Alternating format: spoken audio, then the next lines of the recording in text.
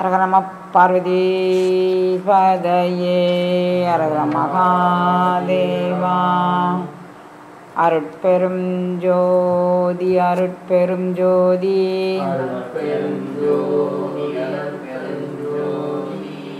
தனிப்பெரும் கருணை அருட்பெரும் ஜோதி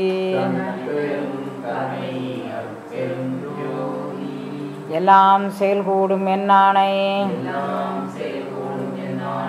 அம்பலத்தே எல்லாம் வல்லாந்தனையே ஏத்து அப்பா நான் வேண்டுதல் கேட்டருள் புரிதல் வேண்டும் மாறுவிரட்கலாம் நான் அன்பு செயல் வேண்டும் எப்பாரும் எப்பதமும் எங்கெனும் நான் சென்றே எந்த நினதற்புகளை எம்பிடல் வேண்டும் செப்பாத மேல்நிலை சுத்த சுவமார்க்க சங்கம் திகழ்ந்தவங்க அருட்ஜோதி செலுத்தியிடல் வேண்டும் தப்பேது நான் செய்யணும் நீ பொறுத்தல் வேண்டும் தலைவர் நினை பிரியாத நிலைமையும் வேண்டுவனே பொன்படா உடம்பும் புறைபடா மனமும் பொய்படா ஒழுக்கமும் பொருந்தி கண்படாது இரவும் பகலும் நினையை கருத்தில் வைத்தேத்துதற்கு செய்தேன் உண்பனை நினைனும் உடுப்பனை நினைனும் உலகரை நம்பினேன் எனது நண்பனை நலம் சார் பண்பனை நினையே நம்பினேன் கைவிடையலனையே. திருச்சிற்றம்பலம். எல்லாம் அல்ல சிவபரம்பொருளின் திருவருட்கருணையினால் இன்று நம்ம ஒரு புதிய சிந்தனையை பற்றி சிந்திக்க போகிறோம். அதாவது ஏற்கனவே இந்த சிந்தனைகள்லாம் நம்ம திருவாசக சிந்தனையிலேருந்தே நம்ம சொல்லி சொல்லி வந்த சிந்தனை தான், புதிதாக ஒன்றும் இல்லை. அதை மீண்டும் நினைவுபடுத்தி கொள்கின்றோம். ஒரு உயிரினுடைய இயல்பு சார்ந்ததன் வண்ணம் தன்மையாதல் உயிரின் இயல்பு. இப்போ நம்ம ஆக்சுவலாக என்ன பார்த்துக்கிட்டு இருக்கோம்னா தீக்கை பற்றி, தீக்கைனா என்னங்கிறத பற்றி ஒரு 2 நாள் ஓடிச்சு. அந்த தீக்கை முடிஞ்ச பிறகு என்ன தீக்கையினை பற்றி என்னன்னு கேட்டாங்க அன்பர்கள், அதனால் அது 2 நாள் ஓடிச்சு. இப்போ காகபசுண்டருடைய காவியம், காகபசுண்டர் காவியம் 33 அப்படிங்கக்கூடிய தலைப்பில் இப்போ நம்ம உள்ளே நுழைஞ்சிருக்கிறோம். ஆனால் காப்புச்செய்கள் கூட வரல. அதுக்கு முன்னால் தசவிதமான தீக்கைகள் அப்படின்னு சொல்லி அவர் ஒரு 10 விதமான தீக்கைகள் சொன்னார். இந்த 10 விதமான தீட்கைகளில் நம்ம எது வரைக்கும் பார்த்துருக்கோன்னா நயன தீட்கை, பரிசு தீட்கை, மானச தீட்கை, வாசக தீட்கை, சாத்திர தீட்கை, யோக தீட்கை, 6 தீட்கை இப்போ பார்த்துருக்குறோம். 7வது தீட்கை பார்க்க இருக்கணும். நான் அதுக்கு முன்னால் இன்றைக்கி ஒரு செய்தியை உங்ககிட்ட பகிர்ந்துக்கிடலாம். ஏற்கனவே பகிர்ந்த செய்தி தான் பல முறை எனக்கு தொடர்ந்து ஒரு 10 வருஷம் 20 வருஷமாக உங்கள்கிட்ட இதே தான் நான் பேசிக்கிட்டே இருக்கிறேன். யூடியூப்பில் வேணால் இப்போ லேட்டஸ்ட்டாக வர்றதா இருக்கலாம். ஆனால் நிறையா அன்பர்கள்ட்ட இன்றைக்கி அன்பர்கள்லாம் இல்லாமல் வெறுமனை பேசிக்கிட்டு இருந்தானாலும் எல்லார்கிட்டக்கும் இதே சொன்னதே தான் சொல்லிகிட்ருக்க போகிறோம். ஏன்னா இதுதான் வேறு வழி இல்லை, இதை தான் சொல்லணும். அதனால் நம்ம அதை சொல்லும்போது இது ஒரு பொருத்தமான நேரம் சொல்லலாம் அப்படின்னு சொல்லி சொல்லுறோம். இன்றைக்கி இது ஒரு பொருத்தமான நேரம்னு நான் நினச்சிக்கிட்டு உங்களுக்கு சொல்கிறேன். அது எந்த அளவுக்கு பொருத்தம்னு தெரியல, நீங்கள் எடுத்துக்கிறத பொறுத்தது. அதாவது ஏதாவது ஒரு பொருளை பற்றி சார்ந்ததன் வண்ணம் தன்மை உயிரின் இயல்பு, எதை சார்ந்து இருக்கிறோமோ அது வண்ணமாக நம்ம ஆகலாம். இப்போ அப்படின்னா என்னன்னு கூட சில பேருக்கு சார்ந்ததன் வண்ணம் தன்மை உயிரின் இயல்புனா என்னன்னு சில பேருக்கு புரியாமல் இருக்கலாம். சாதாரணமாகவே நமக்கு ஒரு அட்மிரபிள் கேரக்டர் நம்ம முன்னால் இருக்கிறாங்கன்னு வச்சுக்கோங்களேன். அதாவது நான் ரசிக்கக்கூடிய அளவிற்கு, நான் விரும்பக்கூடிய அளவிற்கு யாரோ ஒருத்தங்க இருக்கிறாங்க அப்படின்னு சொன்னால் அவங்கக்கிட்ட போய் நான் பேசி அவங்க என்ன பேசுகிறாங்க, எப்படி பேசுகிறாங்க அப்படின்னு இருந்தால் அவங்க கையசைவு, மேனரிசம் அப்படின்னு அது ஆங்கிலத்தில் சொல்லுவாங்க, கையசைவு, வாயசைவு, அவர்களுடைய வே ஆஃப் பிஹேவியர், அது எல்லாமே சேர்ந்து நம்மளை ஒட்டிக்கும். ஏன்னா நம்ம அவங்கள ரொம்ப அட்மிரபிளாக நினைக்கிறோம், அவங்கள ரொம்ப நேசித்து நம்ம நினைக்கிறோம். அப்படி நினைக்கிறதுனால நமக்கும் அவங்களுடைய அந்த அங்காசைவு இவங்க இப்படி பண்ணுறது நல்லா இருக்குன்னு இன்னும் இதை விட ரொம்ப தெளிவாக சொல்கிறதுக்கு ஒரு யோசனை. நீங்கள் அரங்கத்தின் தலைவனாக நீங்கள் எல்லோரும் இப்போ பார்க்கக்கூடியவங்களை அவங்க என்னெல்லாம் செய்கிறாங்களோ அதை நீங்கள் செஞ்சு பார்க்குறதுல உங்களுக்கு ஒரு ரசனை. இப்போ அப்படி சொன்னால் இப்போ எல்லாருக்கும் புரியும். அப்போ உங்களுடைய அரங்கநாயகன் நீங்கள் எப்படியெல்லாம் அவன் நடக்கிறானோ அவனே மாதிரி நானும் நடப்பேன், அவனே மாதிரி நானும் பேசுவேன், அவனே மாதிரி நான் கையை சிப்பேன், காலை சிப்பேன். அது மாதிரி நீங்கள் எப்படி தனி ஒரு நபர் தாங்கள் சார்ந்துள்ள அந்த அந்த அட்மிரபிள் கேரக்டருக்கு தக்கன நீங்கள் உங்களை மாற்றிக்கிறோங்க. அது மாதிரி பேரண்ட சார்ந்துள்ள ஒரு உயிர் அவனுக்கு குணமே கிடையாது, நிறமே கிடையாது, வடிவமே கிடையாது. அவன் என்னமா இருக்கான்? ஜோதி ஸ்வரூபமாக இருக்கான். அவனை நேசிக்கிற உயிர்கள் எல்லாமே நாமும் ஜோதி சொரூபமாக ஆகலாம் அப்படின்னு திருவாசகம் போன்ற நூல்கள் நமக்கு ஒரு நம்பிக்கையும் ஒரு உத்தரவாதத்தையும் நமக்கு கொடுத்திருக்கிறது. அனைத்துலகம் கொடையாய் நல்குவான்னும் எல்லாம் தருங்கான் அப்படின்னும் அது நமக்கு உத்தரவாதம் கொடுக்கு. அப்போ நான் என்னுடைய தலைவன் ஜோதிமயமானவன், அவனை அடைந்தால் நானும் ஜோதிமயமாகலாம் அப்படிங்கக்கூடிய நம்பிக்கையை நம்மளுடைய அருளாளர்கள் நமக்கு கொடுத்துருக்குறாங்க. அப்போ இந்த இப்போ உள்ள காலகட்டத்தில் எங்கே திரும்பினாலும் பொதுமக்களாக இருக்கட்டும் அல்லது வாட்ஸ்அப் செய்தி சேனல்கள், ஃபேஸ்புக்கு, ட்விட்டர், இன்ஸ்டாகிராம், எங்கே எதை திறந்தானாலும் என்ன பேசப்படுதுன்னா ஏதோ ஒரு தொற்றை பற்றி பேசிக்கிட்டே இருக்கிறாங்க. காலமாக நம்மளை தொற்று பற்றியதுனால தான் நம்ம பிறந்திருக்கிறோம். நம்ம இதை பற்றி பேசிகிட்டே இருந்து என்ன செய்ய போகிறோம்? அது பேசி பேசி பேசி பேசி நம்ம அதை சார்ந்து விடக்கூடாது. இப்போ அப்படி தான் எல்லாம் நடக்குது. ஏதாவது ஒரு விஷயத்தை ஒரு இன்ஃபர்மேஷன் அப்படின்னு யாருமே நமக்கு சொல்ல போகிறதில்ல. நான் சொல்லக்கூடிய இன்ஃபர்மேஷன் அது சரியா அல்லது தப்பா, அதுக்கு வாதமா பிரதிவாதமாக எதுவும் கிடையாது. நான் சொல்லக்கூடிய இன்ஃபர்மேஷனை நான் கன்ஃபர்மேஷன் பண்ணணும். அதுக்கு நான் யார் என்னென்ன ஆட்களை கொண்டு நான் அதை கன்ஃபார்ம் பண்ணணுமோ அதுக்கான ஒரு வாதம் பிரதிவாதம், அது ஒரு கூட்டம், அதை கேட்குறவங்க மத்தியில் உண்மையிலே என்ன நடக்கு அப்படின்னு புரியாத ஒரு இனம் புரியாத ஒரு உணர்வு, இதை மெனக்கட்டு நம்ம காசையும் நம்ம பணத்தையும் காசையும் கொடுத்துட்டு நாம் அதை அனுபவிச்சுக்கிட்டு இருக்கோம். மிகப்பெரிய நம்மளுடைய பாரம்பரியம் மிகப்பெரிய பாரம்பரியமானது. ராமாயணத்தை எடுத்துக்கலாம், மகாபாரதத்தை எடுத்துக்கலாம், சூரசம்ஹாரம் அதாவது கந்தபுராணத்தை எடுத்துக்கலாம். இவை மூன்றினுடைய சாரமாக நான் உங்களுக்கு ரொம்ப பெரிய கதைகள் அவைகள் சொல்ல ஆரம்பித்தோன்னா விரிந்து நீண்டு போகக்கூடியது. நான் மிக சுருக்கமாக அந்த பகுதிகளை உங்களுக்கு சொல்கிறேன். கம்பராமாயணத்தில் ஒரு காட்சி, அந்த காட்சியில் ராமனுடைய சீதையை தேடி அனுமன் போகிறான். சீதையை தேடி அனுமன் போகின்றான். அனுமன் போன இடத்துல அனுமன் சீதையை தேடி போயிட்டு சீதையை எல்லாம் கண்டுபிடிச்சாச்சு. இவன் அனுமன் என்ன பண்ணா, அந்த சீதையை தேடிட்டு இவங்கிட்ட போய் நான் யார் தெரியுமான்னு அடையாளப்படுத்தி நான் இன்னாராக்கும் அப்படின்னு சொல்லணும் அப்படின்லாம் இவன் நினைக்கிறான். ஆனால் மக்கள் என்ன பண்ணாங்க, அனுமனை பிடிச்சிட்டு போய், அதாவது இலங்கை வாழ் மக்கள் அனுமனை பிடிச்சிட்டு போய் ராமேஸ்வரன் முன்னால் கொண்டு நிறுத்தணுங்கிறதுக்காண்டி பிரம்மாஸ்திரம் அப்படின்னு ஒரு அஸ்திரத்தை போட்டு கட்டி ராமேஸ்வரன் முன்னாலும் இழுத்துட்டு போகிறாங்க. அதாவது ஆஞ்சநேயரை பிரம்மாஸ்திரம் அப்படின்னு ஒரு அஸ்திரத்தை போட்டு கட்டி இவர் முன்னால் இழுத்துட்டு போகிறாங்க. அப்போ பிரம்மாஸ்திரம் அதனுடைய கட்டு எப்படின்னா, பிரம்மாஸ்திரம் யாரை என்ன செய்யும் என்ன செய்யாது அப்படின்னு அதுக்கு ஒரு லா, அந்த அஸ்திரத்தை பற்றி சொல்லும்போதே அதுக்கான விதிமுறைகளும் பற்றி அந்த புராணங்கள் நமக்கு மிக தெளிவாக சொல்கின்றன. பிரம்மாஸ்திரம் கட்டுப்பட்டிருக்கும்போது வேறு எந்த ஒரு அஸ்திரத்தை நாம் பயன்படுத்தினாலும் அந்த பிரம்மாஸ்திரம் தன் செயலை இழக்க வச்சிடும். பிரம்மாஸ்திரத்தால் கட்டுப்பட்டு அனுமனை இழுத்துட்டு போகும்போது ஆளாளுக்கு அவங்கவுங்க ஒரு அஸ்திரத்தை எய்கிறாங்க. இவர் மேலே, ஆஞ்சநேயர் மேலே ஒரு வெறுப்பை உமிழ்வதற்கு, எப்படியும் அடுத்த நாட்டுக்காரன் நம்ம நாட்டுக்குள்ளே புகுந்திருக்கிறான், நம்ம நாட்டை சேதப்படுத்துகிறான் அப்படின்னா யாருக்கும் ஒரு கோபந்தான், அதை செய்கிறாங்க. அப்போ இவர் சொல்கிறாரு ஆஞ்சநேயர், ஏற்கனவே ஒரு அஸ்திரத்தால் நான் கட்டப்பட்டிருக்கும்போது இந்த அறியாத ஜனங்கள் இன்னொரு அஸ்திரத்தை போட்டு அந்த பிரம்மாஸ்திரங்கக்கூடிய மிக வலிமை வாய்ந்த சக்தி வாய்ந்த ஒரு அஸ்திரத்தினுடைய நிலையை இழக்கச் செய்கின்றார்களே அப்படின்னு சொல்லி அவர் சொல்கிறாரு. அதுக்கப்புறம் பிரம்மாஸ்திரம் தன் நிலை இழந்துருச்சு. அப்புறம் இவன் ராமேஸ்வரன் முன்னால் போய் தன்னுடைய ராமச்சந்திரமூர்த்தியினுடைய பெருமையை சொல்லி சீதையை விடுவிப்பது பற்றி சொல்லி இதெல்லாம் பேசுகிறாங்க. அது ராமகாவியம் சொல்லும்போது நம்ம அதை பற்றி விரிவாக பேசலாம். ஆனால் ஒரு அஸ்திரம் ஏவி விடும்போது அந்த அஸ்திரத்தை உடைக்கிறதுக்கு இன்னொரு அஸ்திரத்தை நம்ம பயன்படுத்தினால் அது நம்மளுடைய அந்த கட்டுக்கள் சிதறுபட்டு போகும். இப்போ நாம் ஒரு தொற்று நம்மளை பரவிக்கொண்டு இருக்கிறதுன்னு சொல்கிறாங்க. இப்போ இவர் ஆஞ்சநேயரை தன்னுடைய வலிமையை காட்டுவதற்காக வேண்டி முயற்சி பண்ணும்போது அவருக்கு முன்னால் அவருக்கு முன்னால் சொன்ன அறிவுரைகள் நினைவுக்கு வருது. சின்ன வயசில் பெரியவர்கள் சொன்னது. இந்த அஸ்திரத்தை வந்து ஒருத்தர் பிரயோகம் பண்ணும்போது, நான் அஞ்சலி கூப்பிய கையோடு நீ செயலற்று இருந்தால் அந்த அஸ்திரம் தன் வலிமையை இழந்து விடும் அப்படின்னு.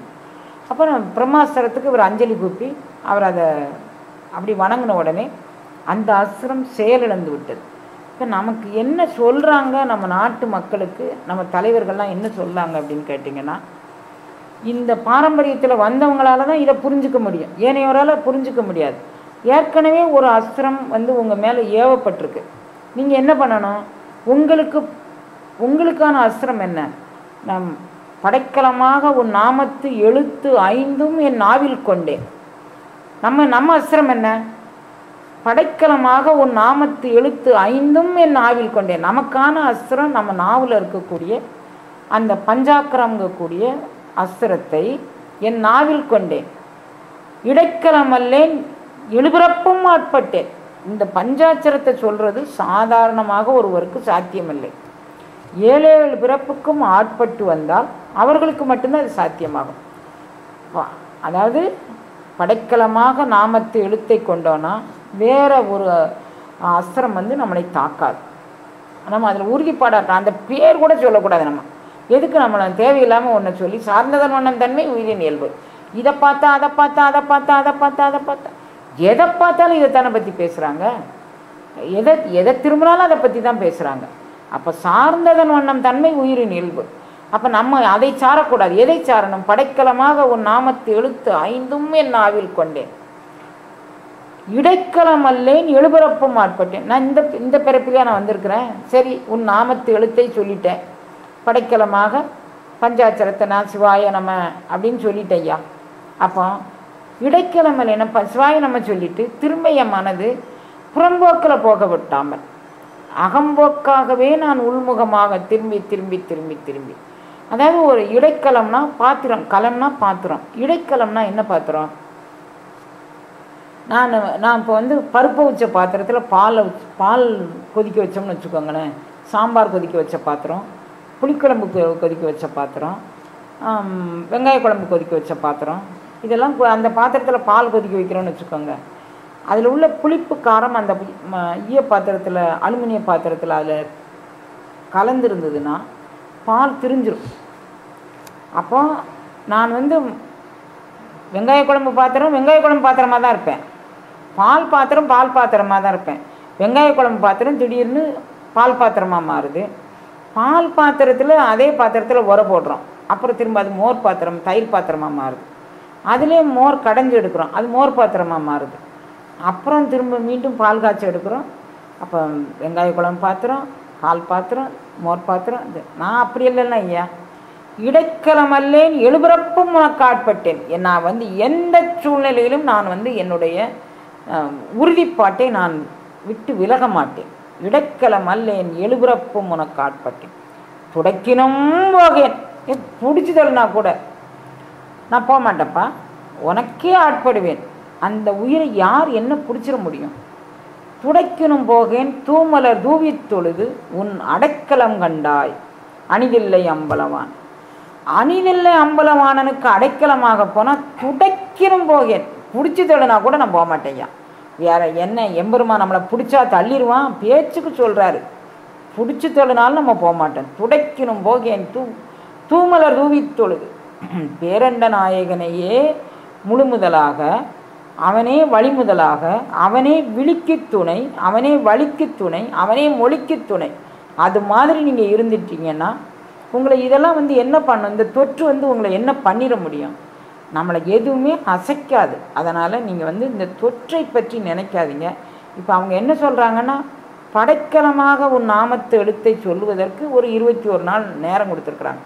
மிச்ச நேரமெல்லாம் நம்மளுடைய கலங்கள் வந்து இடைக்கலமாக போய்கின்றது.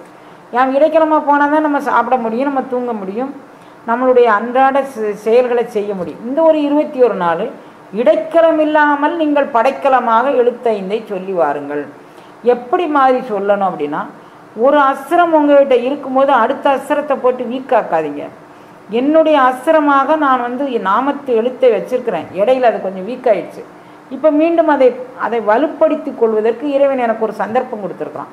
அந்த சந்தர்ப்பத்தை பயன்படுத்தி கொண்டு அதனுடைய அஸ்திரத்தை எரியும்போது நான் பதில் அஸ்திரம் எரியாமல் நான் என்னுடைய இடத்துக்குள்ளே நான் வந்து அந்த அந்த பரம்பொருளையே துதித்து வாழ்ந்தோம்னா இது எனக்கு பிரச்சனையே இல்லாமல் என்னுடைய உடல் நலம் பெறும், என்னுடைய மனம் நலம் பெறும், என்னுடைய உயிர் நலம் பெறும். கிடைத்தற்கரியது மானுடம். இப்பிறவி தப்பினால் வேறு எப்பிறவி வாய்க்குமோ யாது வாய்க்குமோ. எல்லாரும் பயப்பட்டிருக்கிறாங்க. வாய்த்தது நந்தமக்கு ஈதோர் பிறவி மதித்திடுமின். இதை மதிக்கணும்.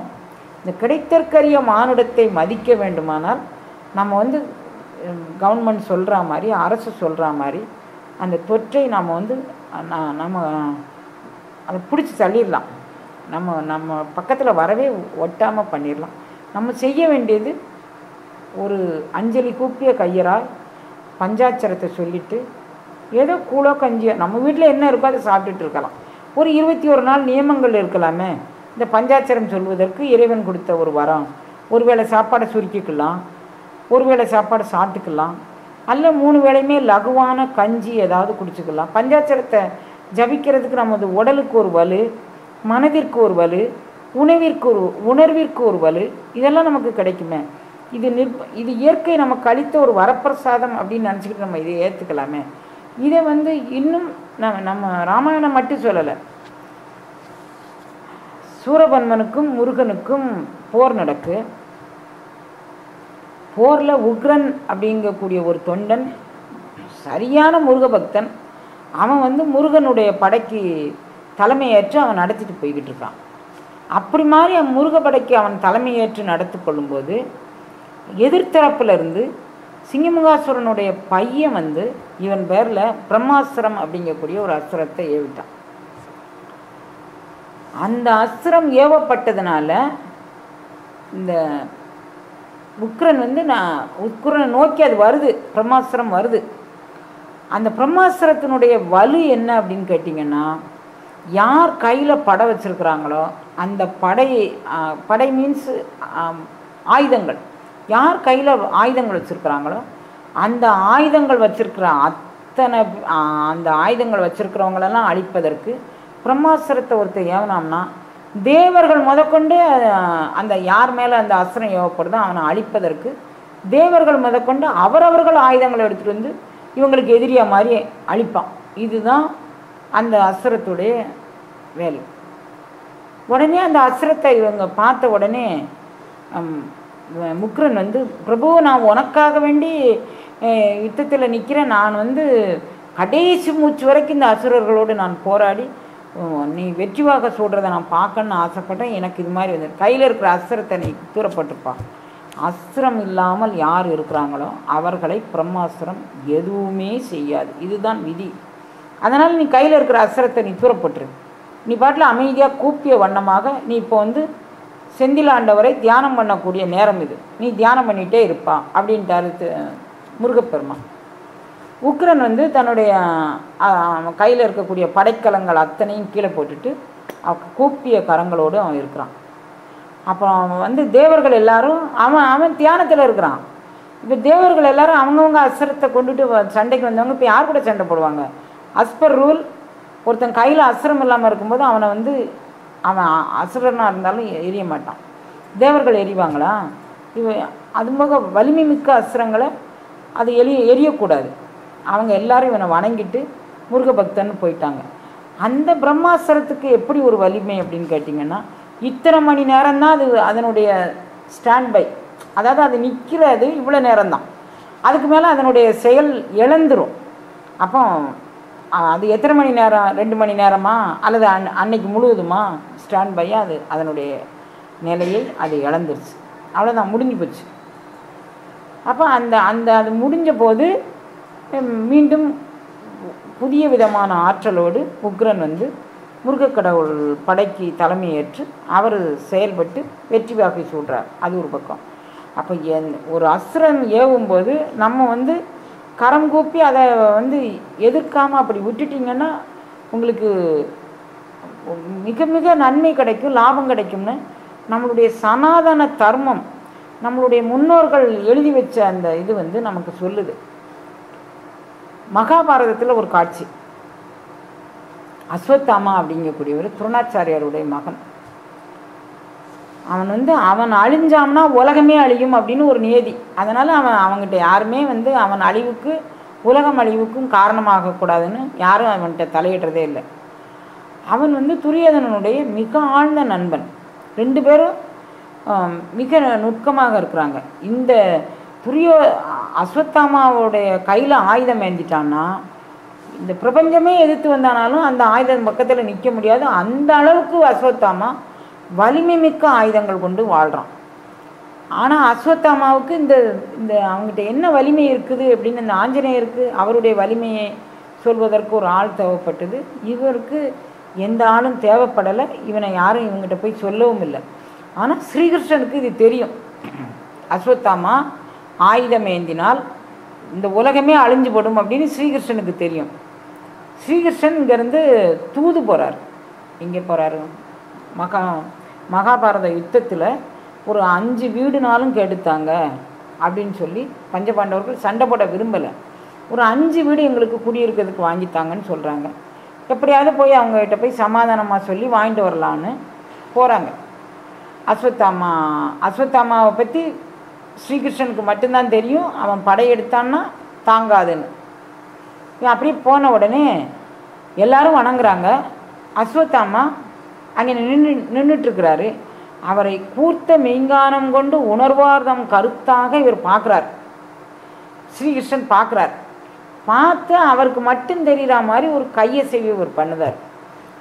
துரியோதனன் இதை பார்த்துட்டான். ஏதோ இவங்க 2க்குள்ளே ஒரு சமிகை நடக்கும். என்ன அப்படின்னு சொன்னோடனே உன்னை பார்த்து ரொம்ப நாள் ஆச்சுப்பா, குருநாதருடைய புத்திரனாச்சே, இந்த கையில் மோதிரம் போட்டிருக்கிறாரு, இதை வேற இப்படி ஆட்டிட்டு நீ குருநாதருடைய புத்திரனாச்சே, நான் உன்னை பார்த்து வருஷக்கணக்காச்சு, அதனால் உன்னை எப்படியாவது பார்த்த உடனே எனக்கு சந்தோஷம் தாங்க முடியல அப்படின்னு சொல்லிட்டு இப்படி கையை ஆட்டிகிட்டே இருக்கிறாரு. கையில் உள்ள மோதிரத்தை உருவி கீழே போடுற மாதிரி போட்டுட்டார். போட்ட உடனே அஸ்வத்தாமா என்ன நினச்சாரு, இவர் வேணுக்குன்னு இப்படி கீழே போடுதாருன்னு அவருக்கு யூகம் பண்ண தெரியலை. உடனே அவர் அஸ்வத்தாமா ஸ்ரீகிருஷ்ணன்ட்ட கீழே குனிஞ்சு அதை எடுத்து கொடுத்தார். எடுத்து கொடுக்கும்போதே இவர் வேணுக்குன்னு வானத்தை பார்த்தார். ஸ்ரீகிருஷ்ணன் வானத்தை பார்த்தார். அவர் அங்கே என்னத்தை பார்க்குறாருன்னு இவரும் வானத்தை பார்த்தான். பூமியை தொட்டு மோதிரத்தை எடுத்துட்டான். இவர் வானத்தை பார்த்தாரு, அவனும் வானத்தை பார்த்தான். உடனே அவர் அஸ்வத்தாமா பார்த்தாரு. உடனே இவன் மோதிரத்தை அஸ்வத்தாமா தன் கையில் இருந்த மோதிரத்தை ஸ்ரீகிருஷ்ணன்ட்ட கொடுக்குறாரு. ஸ்ரீகிருஷ்ணன் தன்னுடைய வலது கையை ஏந்தி அந்த மோதிரத்தை வாங்குறான். வலது கையில் அந்த மோதிரத்தை இவர் வைக்கிறார். துரியோதனன் ஒவ்வொரு அங்காசவையும் இவன் நம்மளுடைய நண்பன், இவன் என்ன பண்ணுறான், அவங்ககிட்ட போய் இவன் என்ன உறவு வச்சுக்கிறான், என்ன பண்ணிக்கிறான், அவன் என்ன பண்ணான், ஸ்ரீகிருஷ்ணன் இவர் என்ன நினச்சிட்டான் துரியோதனன், நம்ம கூட இருந்துக்கிட்டே இவன் ஸ்ரீகிருஷ்ணனுக்கு ஏதோ ஒரு துரோகம் பண்ணுறான், நம்ம கூட இருந்துக்கிட்டே நமக்கு ஏதோ துரோகம் பண்ணுறான், ஸ்ரீகிருஷ்ணனுக்கு ஏதோ ஒரு சகாயம் பண்ணுறான்னு நினச்சிட்டான் துரியோதனன். அவன் நினச்ச உடனே அவனுக்கு ஜாதகமான சூழ்நிலை உருவாகுது பாருங்க. அவனை வந்த உடனே அவனை ஆலிங்கனம் பண்ணி அவனை வரவேற்பதற்கு தயாராக ஆகி இங்கேருந்து எழும்பி அவன் அங்கே போயிட்டான். அப்போ நம்மளை விட அவன் பேரில் தான் அன்பு அதிகமாக இருக்குது. 2ஆம் தரம் அவங்க 2 பேரும் கொஞ்ச நேரம் பேசிகிட்டு இருந்தாங்க. அப்போ அவன் நமக்கு தெரியாமல் சபைக்கு வருவதற்கு முன்னாலேயே ஒரு ஒப்பந்தம் அவர் 2 பேருக்குள்ளே ஏற்பட போகுது போல இருக்குது அப்படின்னு அதே கவனமாக இருக்கான். அப்போ இவங்க ரொம்ப நேரம் பேசிகிட்டு இருந்துட்டு அவர் கையை ஆட்டினதோ அவர் மோதிரம் நழுக விட்டதே அவன் பார்க்கல. இவன் நமக்கு தெரியாமல் ஏதோ ஒரு ஒப்பந்தம் அவன் பண்ண போகிறான் அப்படிங்கக்கூடியதில் அந்த கவனத்தில் இருக்கிறான். மோதிரம் கீழே விழுந்துட்டு அதை அவன் கவனிக்கலையா. இப்போ அவன் பூமியை தொட்டு ஆகாயத்தை தொட்டு பஞ்சபூதங்கள் சாட்சியாக நான் உனக்கு துரோகம் பண்ண மாட்டேன்னு அவனுடைய வலது கையில் இவன் சத்தியம் பண்ணி கொடுக்குறான்னு அவன் தீர்மானம் பண்ணிட்டான். மோதிரத்தை அவன் வலது கையில் வச்சானா, கீழே இருந்து பூமியிலேருந்து மோதிரத்தை எடுத்தானா, வானத்தை பார்த்தானா, பஞ்சபூதங்கள் சாட்சியாக நான் உத்தரவாதம் கொடுக்குறேன், நான் உனக்கு எதிராக செயல்பட மாட்டேன்னு அவன் இவனுக்கு சத்தியம் பண்ணி கொடுத்துட்டான் அப்படின்னு அவன் தீர்மானம் பண்ணிட்டான். சரி, தீர்மானம் பண்ணினானா, அதனால் அவனுடைய நண்பன்கு முறையில் ஏன்டா எனக்கு துரோகம் பண்ணி நீ எதுக்கு அவனுக்கு அது மாதிரி செஞ்சேன்னு கேட்டிருக்கலாம். அவன் மனசுக்குள்ளே அப்படியே ஆயிடுச்சு, அது ஆழமாக பதிஞ்சிருச்சு. இந்த இதை அவன் எப்போ கேட்குறான், துரியோதனனை வந்து தொடையில் அடித்து பீமன் வந்து கீழே சாய்ச்சிட்டான். அப்படி சாய்ச்ச போது அவன் துரியோதனன் கேட்கான், நீ மட்டும் ஆயுதம் எடுத்திருந்தேன்னா இந்த மாதிரி ஒரு கதி எனக்கு வந்திருக்காதுல்ல, நீ ஏன் ஆயுதம் எடுக்க, நீ என்னை எடுக்கவே விடலையப்பா, நான் உங்கள்கிட்ட எத்தனை தடவை பிச்சைக்கார மாதிரி கெஞ்சினேன்னு, எனக்கு தலைமை பதவி கொடு, எனக்கு தலைமை பதவி கொடுன்னு. பீஷ்மாச்சாரியார் இருக்க வரைக்கும் கொடுக்க முடியாது அப்படின்னு சொன்னேன். சரி, அதுக்கு பிறகுனாலும் நீ கொடுப்ப அப்படின்னு பார்த்தேன். துரோணாச்சாரியார் இருக்க வரைக்கும் கொடுக்க முடியாது, அது நியாயம், உன்னுடைய குருநாதர் விட்டுட்டேன். அதுக்கு பிறகுனாலும் எனக்கு கொடுப்போம்னு பார்க்க கர்ணனுக்கு கொடுத்துட்டேன். நான் அப்போ கூட உங்கள்கிட்ட ஃபைட் பண்ணேன், நான் இருக்கும்போது நீ எப்படி கொடுக்கலாம் கர்ணனுக்கு அப்படின்னு, நீ எதுவுமே செய்யலையே அப்படின்னு சொன்னேன்னு. நீ அன்னைக்கு வரும்போதே ஸ்ரீகிருஷ்ணனோடு ஒரு ஒப்பந்தம் பண்ணினேன், அதை நான் பார்த்தேனே, அது எனக்கு மனதுக்குள்ளே நைன்னு இருந்துச்சானே. நான் என்ன ஒப்பந்தம் பண்ணினேன், நீ மோதிரத்தை தொட்டு கொடுத்த, அதை வானத்தை பார்த்து, மோதிரங்கிறது அவனுக்கு தெரியல, அதை விட்டுட்டான். பூமியை தொட்ட வானத்தை தொட்ட அவன் கையில் சத்தியம் பண்ணல. அட பாவி, அவன் மோதிரம் கீழே விழுந்துச்சுடா என்கிட்ட பேசிகிட்டு இருக்கும்போது, அந்த மோதிரத்தை எடுத்துலாம் நான் அவன் கையில் கொடுத்தேன். அப்படியா, எனக்கு இது தெரியாமல் போச்சே. எப்போ சொல்கிறான், அப்போ இப்படி அந்த நட்பை வந்து அவர் உடைச்சிட்டாரு. இப்போ இவனுக்கு இது தெரியாது, துரியோதனனுக்கும் தனக்கும் உண்டான நட்பை மித்திரபேதம் பண்ணின விஷயம் யாருக்குமே தெரியாது, அது ஸ்ரீகிருஷ்ணனுக்கு மட்டும்தான் தெரியும். இப்போ அஸ்வத்தாமா வந்து கடைசி யுத்தத்தில் எப்படியாவது தன்னுடைய நண்பனுக்கு தான் யுத்தத்தில் உதவ முடியலை. இளம் பஞ்சபாண்டவர்களை எல்லாரையும் வதம் பண்ணி, பஞ்சபாண்டவர்கள் எல்லாம் வதம் பண்ணி, அப்புறம் தன்னுடைய அப்பாவை கொன்ன அந்த அவனை துருபதனை வதம் பண்ணி எல்லாரையும் வதம் பண்ணிட்டு வந்து நான் வதம் பண்ணிட்டேன்னு சொல்லணுங்கிறதுக்காக வேண்டி நியாயத்துக்கு புறம்பா துருபதனை கொல்றான். துருபதன் மகன் திருஷ்டத்யும்னனை கொல்றான். துருபதன் இல்லை, திருஷ்டத்யும்னனை கொல்றான். நியாயத்துக்கு புறம்பாக கழுத்து நரம்புகளை அறுத்து கொல்றான். எவ்வளோ கீழ்த்தரமான பண்பு ஒரு குருநாதனுடைய மகனுக்கு. அதை கொல்றான். பஞ்சபாண்டவர்கள்னு இவன் நினச்சிக்கிட்டான், ஆனால் அது பஞ்சபாண்டவர்கள் இல்லை, இளம் பஞ்சபாண்டவர்களை கொண்டு எல்லா தலையும் சுற்றி பிடிச்சி எடுத்துகிட்டு வந்து இவன் முன்னால் கொண்டு வச்சு, பாரு நான் எல்லாத்தையும் கொன்னுட்டேன், உன்னோடு இருந்து எல்லா சுகத்தையும் அனுபவிச்சதுக்கு நான் உனக்கு ஒன்றுமே செய்யலைன்னு என் மனதில் ஆதங்கம் இருந்தது. நீ இவ்வளோ எண்ணத்தை நீ வச்சுக்கிட்டு இருந்தேன்னா நான் முதல்ல உங்கள்கிட்ட சொல்லியிருப்பேன், நீ அதை சொல்லலை, இந்த உனக்கு நான் நன்றி கடனாக செய்கிறேன் அப்படின்னு அவன் அதை செஞ்சுட்டு இன்னும் ஒரு காரியம் பார்க்கிருக்கு, அதையும் நான் செய்ய போகிறேன். யார், உத்தரகுமாரி வயிற்றில், அதாவது அபிமன்யு மனைவி அர்ஜுனனுக்கு வாரிசு மகன் புள்ள பேரன் உத்தரகுமாரி வயிற்றில் ஒரு சிசு வளருது, அதை என்னுடைய அஸ்திரம் வந்து நான் அழிப்பேன் அப்படின்னு சொல்லிட்டு அதுக்கு வந்து ஒரு அஸ்திரத்தை ஏவி விடுறோம். அந்த அஸ்திரம் வந்து நாராயண அஸ்திரம் அப்படின்னு அதுக்கு பேர். அதை ஏவி விட்டு இந்த உலகத்தையே அழிச்சிடலாம் அப்படின்ட்டு அதை ஏவி விட்டுட்டு இவன் வந்து மற்ற எல்லாரையும் அழிக்கிறதுக்காக வேண்டி அதை சொல்ல வரான். கிருஷ்ணா, இதுதான் உன்னுடைய லீலையா, நாங்கள் என்ன செய்யணும், கையில் இருக்க எல்லாரும் அஸ்திரத்தை போட்டுட்டு வணங்கி நில்லுங்க அப்படின்னு.